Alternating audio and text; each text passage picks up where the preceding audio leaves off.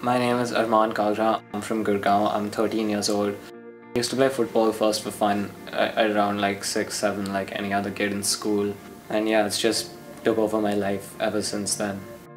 About the start of this year, I realized that I want to make football my career when I had this opportunity to have a trial with U-Dream.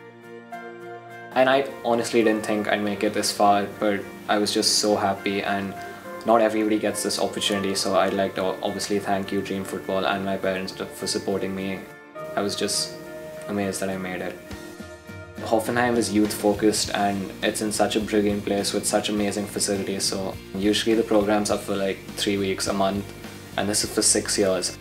It is a big change, but you can't achieve anything or do anything without making sacrifices, so I think it's a great opportunity and I'm willing to make that sacrifice for football. The first thing that came to my mind was the Under-17 World Cup in India.